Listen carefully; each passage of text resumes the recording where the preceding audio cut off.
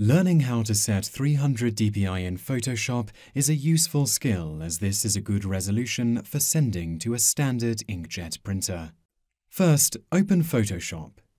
In the menu, click the File button and then click New.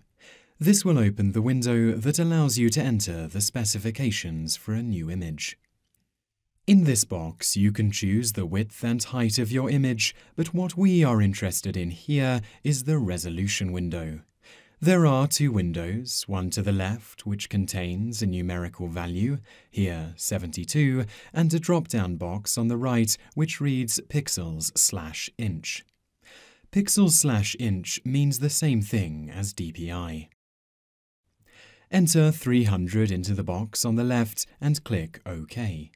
This is how to set 300 DPI in Photoshop, and a blank image will open to those specifications. To set 300 DPI on a photograph, open the image in Photoshop. Click on the Image option in the main toolbar. In the menu that appears, click on the Image Size option. This will open a window allowing you to adjust the settings of the image. In this box, go to the Resolution fields. In the left-hand box, type 300 and make sure the right box is set to pixels/inch. Click OK. The window will close and the image will now have been set successfully to 300 DPI.